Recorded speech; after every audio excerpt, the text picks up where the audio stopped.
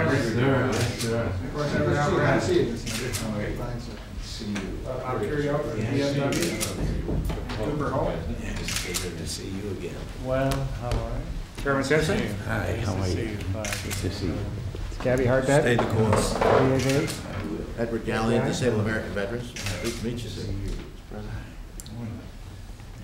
Al Callison, American Legion. Mr. President, good to see you again, sir. It's nice to see you. Thank you. You know John Paul Henry. Oh, that's it. Let's see. Where do I go? Thank you, sir. Now I'm in the middle. Let's see. It's just get to be instinctive to go to the middle.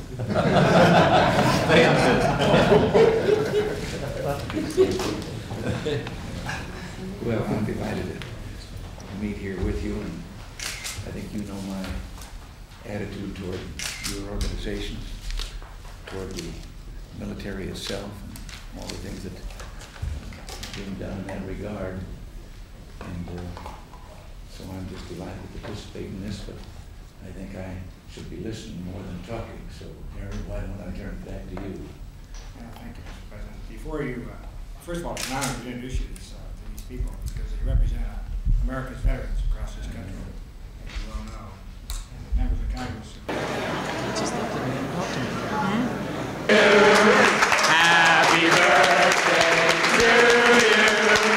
Happy birthday, Mr. President. Happy birthday to you. Thank you very much. Thank you.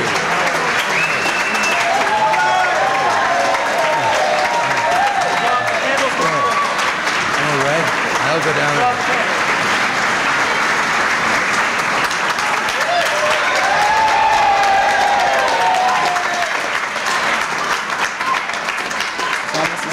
Cake you gave him the other day. What? It's almost as nice as the cake you gave him at the press conference. No.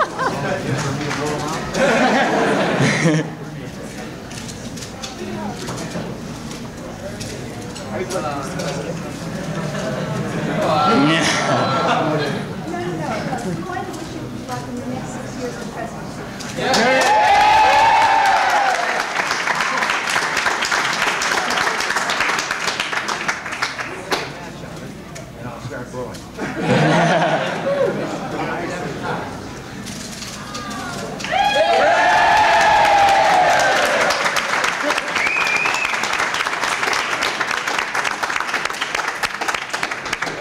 Mr. President, we'd like to thank you for your strong commitment to the young people of America. As D.C. College Republicans and young peoples alike, we'd like to wish you a happy birthday. And on behalf of the National College Republicans, Mr. President, happy birthday and 6 more years. Thank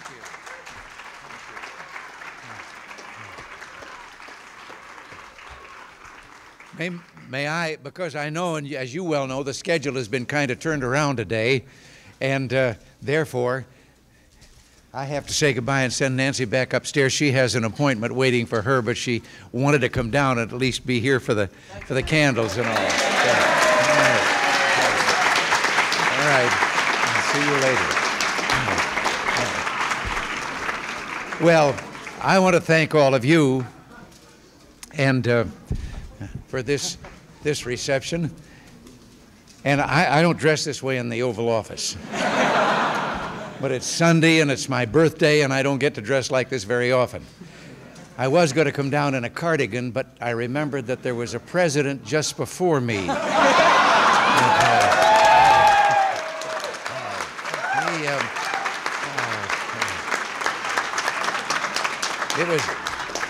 He wore one in his first fireside chat, which prompted Henry Kissinger to say he was the first president to ever start office by pulling the wool over his own eyes.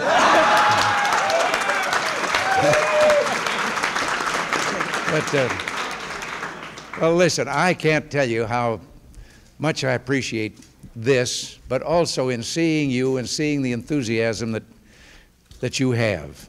I don't know if you're around the East here or Washington very much, and start the day off with the morning papers, end the day with the evening TV news.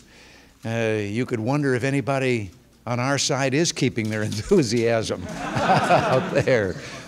But things are on the mend, and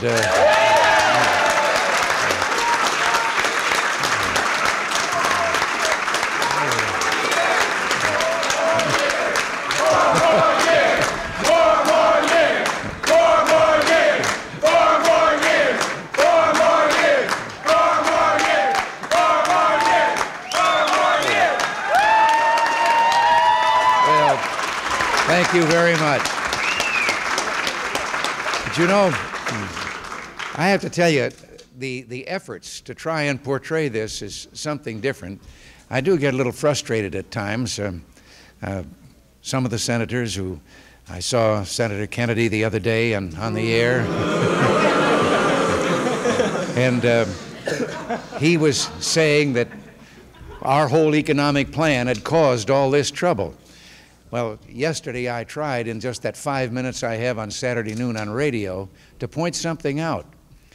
If you just put some dates together, the recession, the unemployment started increasing, inflation started going up, so did interest rates back in 1979. And I remember campaigning in 1980 in some places like Flint, Michigan, and Detroit, and a town in Indiana, and where unemployment was as high as 20% then. And I remember that they stormed at me because I called it a depression, not a recession. That was in the summer of 1980. And they said technically it was a recession, not a depression. But by the time we got here, interest rates were 21.5%. We'd had double-digit inflation for 2 years. And unemployment was continuing to go up. And I remember that in 4 years before, in running against Kennedy, that's a Freudian slip.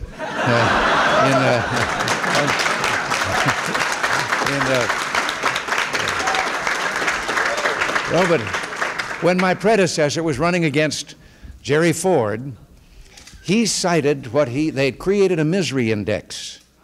And the misery index was made up of adding the unemployment rate and the inflation rate. And at those times, it came to 12.5%. And he said that no one had a right to run for president with a misery index of that size. Well, by the time the election day came in 1980, his misery index was 19.7. And we started, as you know, January 20th. You start after the fiscal year has begun, so your first budget, all the way till October, is theirs, not yours. And we hadn't put any of our, as a matter of fact, we managed to squeeze a few $1 billion out of their budget just by management changes after we got here. But it was not until around in July that the bottom fell out. The recession had kept right on going, getting worse. The interest rates hadn't come down. The automobile plants were closing, the steel plants, the housing industry. No one could get mortgages. But we did get most of our program passed, the budget cuts and the tax cuts. But they didn't begin until October 1st. By this time, we'd hit bottom. And so I figure that our economic plan couldn't have had much to do with what had taken place in that recession. But since then, things have started getting better. And as you know, for 1982, the inflation rate was down to 3.9.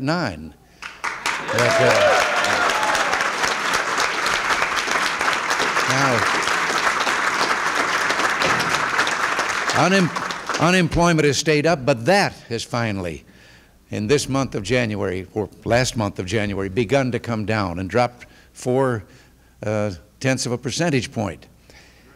But let me just, but you know what you wanted, what I'm trying to say and inspire you to recognize is this, and I should have said this perhaps first.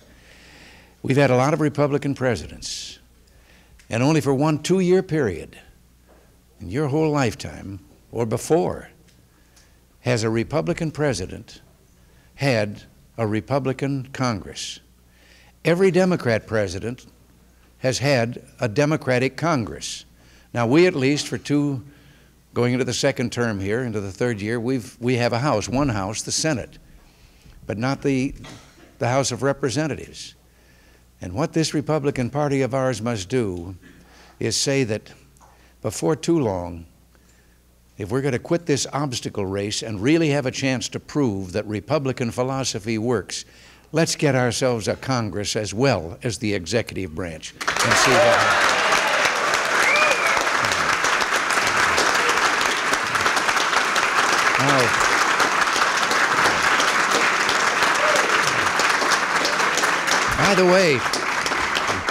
By the way, on that 3.9% inflation rate, it's kind of interesting that for the last 3 months, the last 3 months, the inflation rate at an annualized rate has been running at 1.1%. Now, if we can hold it at that, things are going to get even better, and the interest rates come further down. I'm standing here going on a lot, but I know I haven't got much time, and I know you got a party to go to. I've been told anyway. But maybe, do one of you, among yourselves and talking, have you said to yourself, by golly, if we could ask him, what would you ask? 84. 84. Will you run again for us, for the youth, Mr. President? What? Will you run again for the youth of America? Well, I hope you'll realize that this is not the time to make such a statement. I'll give you my standard answer, and then I'll take my standard answer, and that is, I think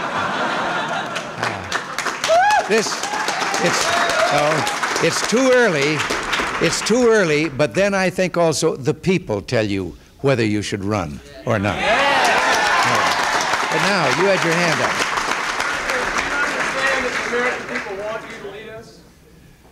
Well, that's a nice question. It says, do I understand that the people want me to run again? Well, that, of course, as I say, that isn't the flavor you get from reading the press or some of those polls or not. But well, did you? My question is, I saw in the newspaper that you stopped up in Boston at a pub there. I was wondering, when are you going to come down to the Catholic University pub sometime?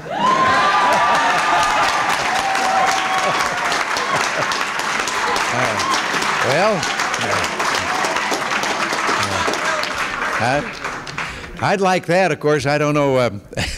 That was a sort of a surprise stop that we made there in that pub. And I tell you, I hadn't been in there 5 minutes till I was talking with a brogue. Everyone in there was talking like that, and they were saying, well,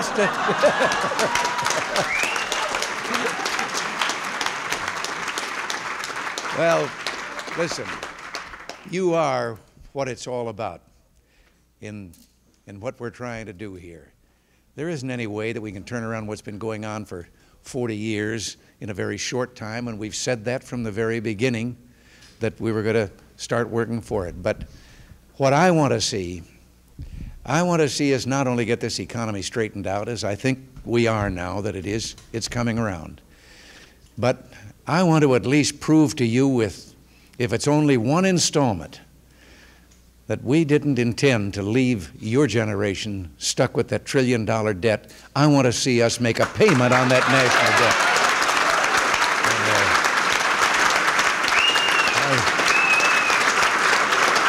I think maybe we can do it. Say, they can't be college young Republicans. We're enrolling early. I was going to say, those are the two youngest college Republicans I've ever seen. Well, I know you want to get going, and I won't keep you standing on that hard.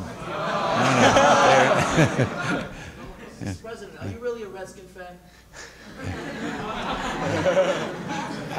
Well, in this job, you kind of got a national constituency.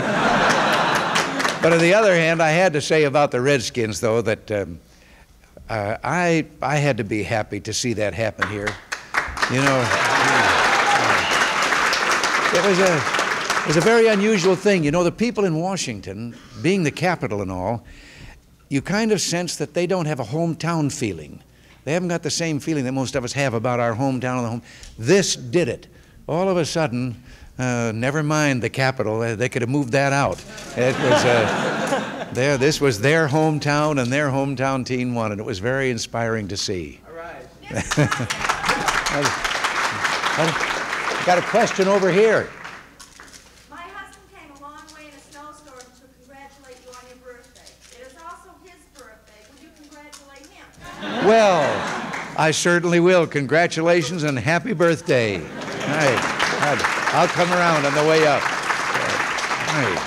Nice. Yes? Sir, you look great. How do you feel on your birthday? Well, I sure don't. I think they mix the babies up in the hospital. I don't feel that old. No, we've got a little gym upstairs here, and I work out every day. And He looks it, doesn't he, folks?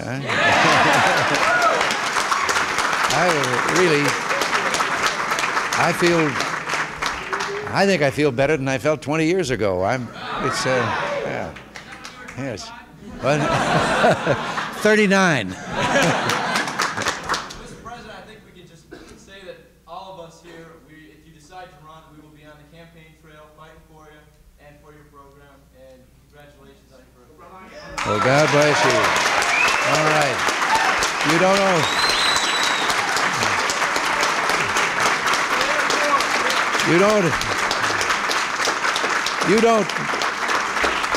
You don't really know how much that means to me, because when I was governor, it was back in the riotous 60s, and any time people your age were around then, there was a riot going on. Yes? What?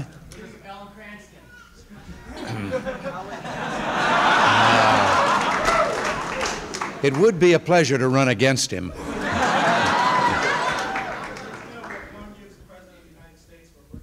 What's that? Yeah. What did you say? Mr. President, Hey. on behalf of Catholic University, happy birthday. Well, okay. All right. Thank you. Thank you very much. Thank you. When I wear that, I'll put on that helmet I wore when I played the Gipper. Mr. President, here's a button on behalf of all the college Republicans across the country. Well, thank you very much. Delighted to have that. Well, listen, I know I can't keep you here any longer, and I thank you all very much. Thank you. Well, I love all of you.